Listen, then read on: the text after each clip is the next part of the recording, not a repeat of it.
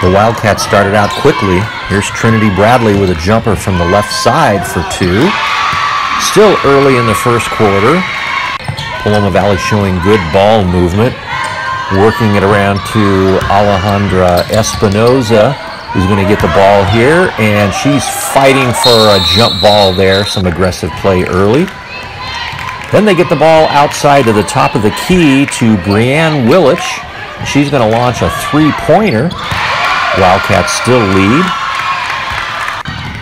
Here's some scoring by Maya Pierfax, drives to the basket. Another possession, working the ball around. Maya out on the point.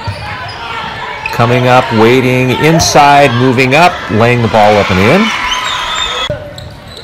And then on an inbounds play, here's a shot missed and rebounded by Pierfax for another follow basket. Here's a drive by Espinoza, and she was fouled on the play. Second half action. That was Trinity Bradley on a break.